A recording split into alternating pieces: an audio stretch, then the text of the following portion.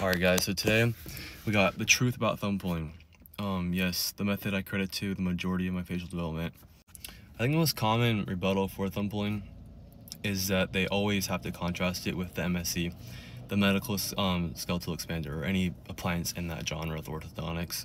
Look, people like to say thumb pulling does not work because it's not a real expander, but the mechanics are closer to MSE than you think. The MSE doesn't actually hold constant pressure either. It's not like it's pulling 24/7. You twist the screw, it applies a burst of force, usually around 10 to 20 pounds, and then nothing. It's a finite force, just like thumb pulling. MSE requires manual activation, producing intermittent rather than continuous force.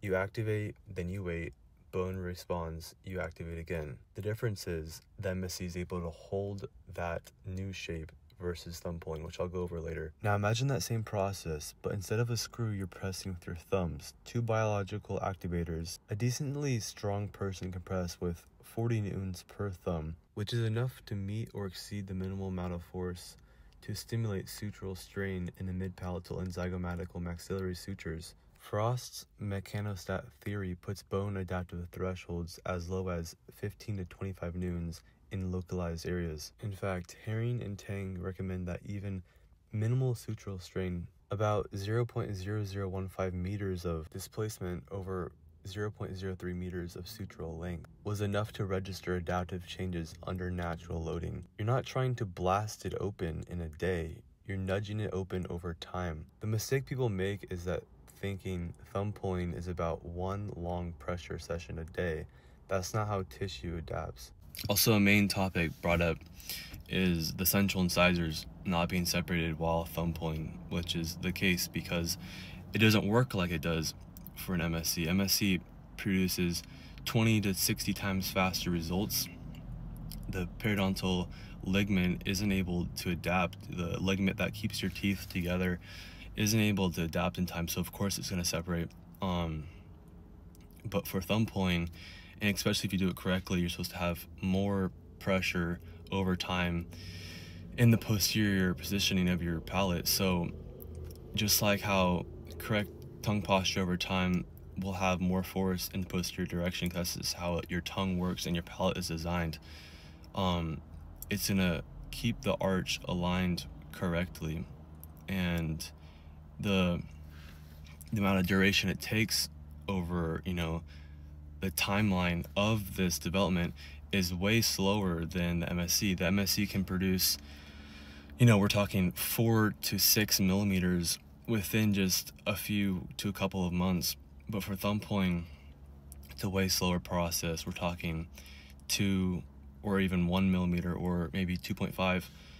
For me, around 2 to 3 millimeters in a span of 9 to 10 months.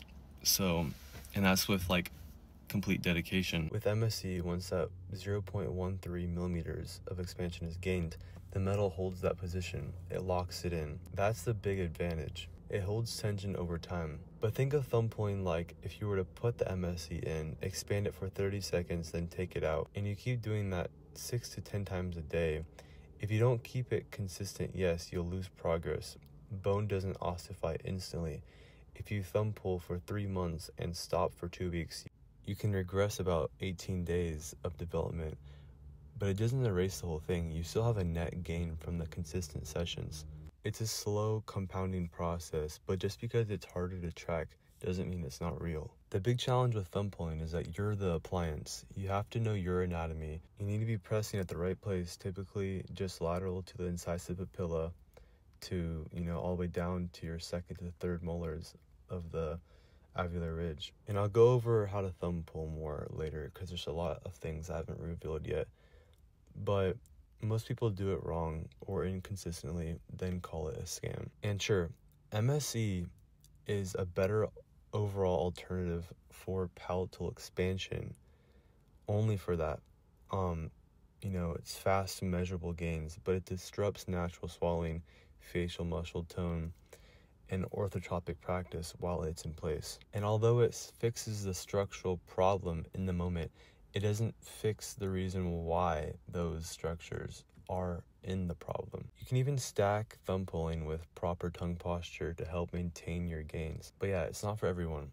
It's not easy, But if you understand force vectors, applying them frequently enough, and giving yourself, your sutures time to respond and ossify, it works. It's just biology and physics applied manually. Another thing about thumb pulling is that there's not enough evidence.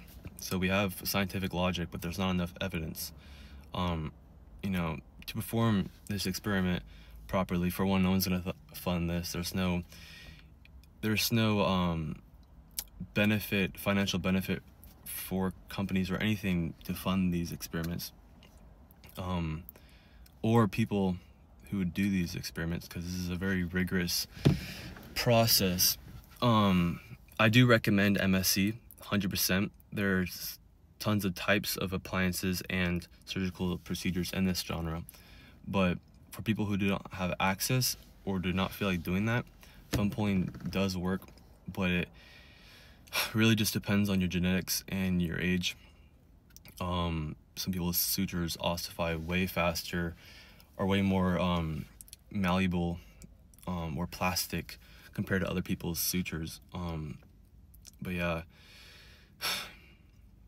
also the safety concerns, occlusions can happen if you do it not correctly. You can misalign your occlusal plane.